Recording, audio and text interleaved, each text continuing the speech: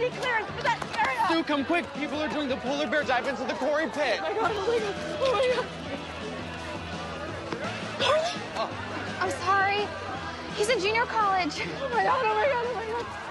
Hey, check it out. I'm the world's greatest boss. No, you're not. You put that down right now.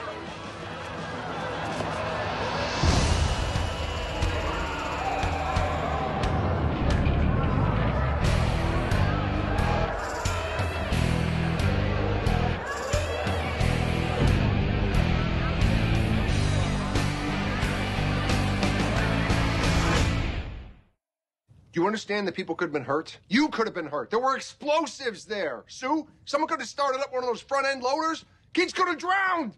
Do you know how irresponsible and stupid this was?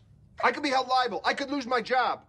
I'm so sorry. Yeah, you're sorry. You ought to be sorry. We already don't have any money. What do you think could happen then? Huh?